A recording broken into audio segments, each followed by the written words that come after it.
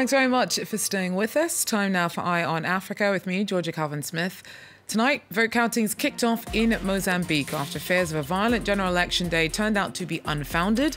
Despite some allegations of vote rigging, incumbent leader Filipe Nyusi is widely expected to be re-elected. We hear from a correspondent in Maputo. Also, dozens of tortured captives are freed from an Islamic school in the hometown of Nigeria's president. It's the second such rescue in the country in less than a month. President Muhammadu Buhari's promised a crackdown on abuse in religious institutions. And small cannabis farmers in Morocco's Rif Mountains say that they're being edged out by bigger producers who can afford to grow a new hybrid that needs more complex irrigation and sells for less. The industry is illegal, but is key to the economy of the region. We take a closer look.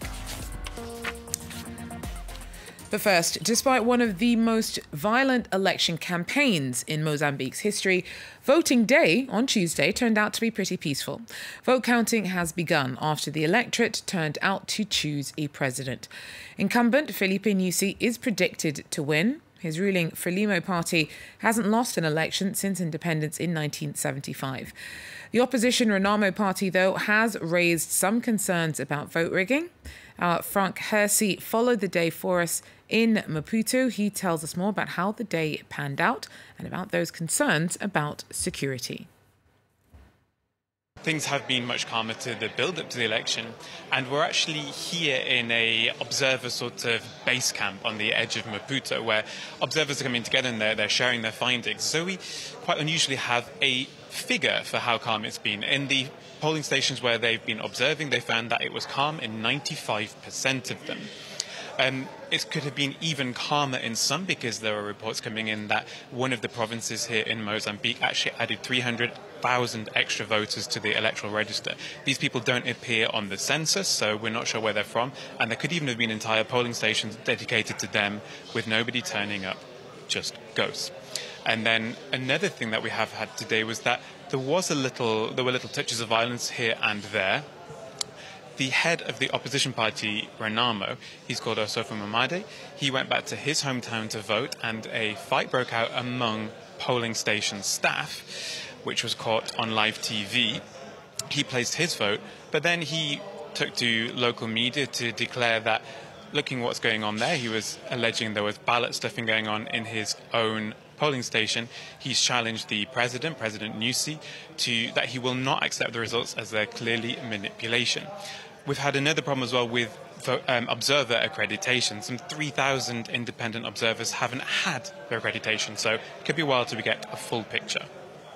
So overall, how important are these particular elections? What's at stake here? Well, they're important in two main ways. There's the political side and the economic side. Politically, this should be an important stage in the ongoing peace process. It's a compromise on both sides, the Renamo and the ruling Frelimo. Frelimo is meant to be compromising by allowing some decentralization of power. We're seeing provincial governors being selected in these elections as well, which should see some important seats going to the opposition. On the other side, Renamo should be giving up some of its arms. Its fighters, it still has arms, but its fighters should be giving up those arms and joining the regular army. So we could be seeing some compromise. Economically, Mozambique could be in for some large changes. There are huge gas reserves off the coast of the country, and there are some $50 billion worth of contracts coming through. And so really there's a high level of unemployment people, and when people have been going to the polling stations, that's been on their minds as well. So under the current President Nyusi, the economic growth has dropped dramatically. And so what people want now is, whoever comes into power, there should be some changes. Mozambicans have relied on fishing for centuries, but now some are calling the country the Qatar of Africa. The discovery of enormous gas reserves will make it the continent's biggest producer, bringing in $50 billion of investment from multinational energy companies. One local sector set to profit are lawyers like Izalcio Mahanjane. He explains how all legal issues will have to be dealt with by local lawyers, and that's not the only opportunity for Mozambicans. In some businesses, there will be also always a joint venture need. When you go to the construction, for public work, for public construction, you need a joint venture because the Mozambicans must own at least 51%. Construction is booming, with ultra-high prices for some buildings and the associated corruption, a topic that's become one of the themes of the campaign. The sitting president is up against 3 other candidates. Many seem sure who's going to win, but opinion polls are forbidden. I will be fooled if I say this part will win or that will want, because I don't have data. The ruling party has highlighted recent infrastructure projects in its campaigning, such as this bridge built by the Chinese. It's the longest suspension bridge in Africa, but the toll means it's little used. We have the basic colonial structures or architectures. Maputo is growing. It's growing on 2 sides, organized one side or the organized side. And yeah, there is 2 Maputos. This other Maputo has to be taken seriously, as the country's informal sector makes up 65% of the economy.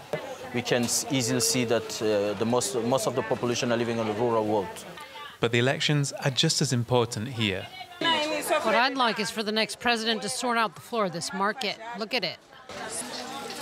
Yes, I believe the election could change our lives. Isalcio believes this too. He'll be among the thousands of local observers monitoring these critical elections. That report there for us from Maputo by Frank Hersey. Now, in other news, hundreds of men and boys have been held captive at an Islamic school in Nigeria where they were allegedly systematically abused. Dozens were freed during a police raid on Monday evening. It is, though, the second such group to be discovered in degrading conditions at an Islamic centre in the country in less than a month. President Muhammadu Buhari has vowed to crack down on abuse at religious institutions. Nicolas Chamau tells us more. Some of them are just boys. Others are a bit older. The police in Katsina, the northwestern home state of President Muhammadu Buhari, said they had rescued nearly 70 people. They were in an establishment that was supposed to be an Islamic school. I was tortured every day. Look at my mouth and gums. It was so bad I even fainted 3 times. Neighbors said that families had sent unruly men and boys there, believing the Islamic facility would discipline them. They beat us, they abused us, and punished us. They always did this. Officially, they say they are teaching us, but it's not true. Last month, in the neighboring state of Kaduna, more than 300 boys and men were rescued from a similar Islamic school. For years now, such institutions have been accused of abusing children and sometimes forcing them to beg on the streets of cities in the north. In June, President Buhari, who is a Muslim, said the government planned to ban these schools, but that it would not do so immediately. In other news, Jacob Zuma's corruption trial has been delayed again. The former South African president says that he will be appealing against the High Court's rejection of his bid to have 16 charges of fraud, graft and racketeering dismissed. Now, Zuma is accused of having taken bribes when he was deputy president for a $3.4 billion arms deal back in 1999. The case has dragged on now for over 15 years. He denies the charges. Zuma was forced to resign as president last year after 9 years in power that were dogged by scandal and accusations of corruption. Meanwhile, rescue workers in Ethiopia continued on Tuesday to try to get to the bodies of those killed in a landslide that happened on Sunday. At least 22 people died in the remote area of Konta. By Tuesday afternoon, at least 17 bodies had been recovered. The mountainside came down on the community after 10 hours of heavy rain. Families in the area are being relocated as authorities are worried that locals will still be at risk as the downpours continue. Now, although it's illegal to cultivate, sell or smoke cannabis in Morocco, the drug industry around the Rif Mountains is still very lively. It's where most of the country's cannabis crops are grown. Small-scale farmers there say that they are increasingly being edged out by bigger producers who can afford to irrigate an increasingly popular but thirsty new hybrid crop called Critical. Nicolas Chamau tells us more. Farmers have been growing cannabis in northern Morocco for centuries, but increasingly the local variety is being replaced by a foreign hybrid called Critical. Cannabis is illegal in Morocco, but its production is tolerated by the authorities. Critical was created in a laboratory in the Netherlands. The problem for small producers is that Critical sells for less money and it needs much more water to grow. The new kind is not adapted for small farmers like us. We don't have enough water. If you have a lot of water and an irrigation system and labourers, you will have large crops, but small farmers like me, we only grow the local kind. Small farmers don't have the means to buy the seeds or the irrigation system.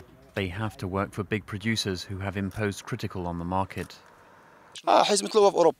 Critical is in high demand in Europe. Foreigners come here to give you the seeds to plant. They say they'll buy the whole crop if it grows well.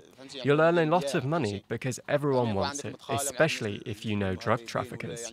In northern Morocco, a mountainous region known for its poor soil, experts say the production of cannabis provides a livelihood for up to 140,000 people. Well, that's it for Eye on Africa for now. Thanks for joining us, and do so again if you can. Take care.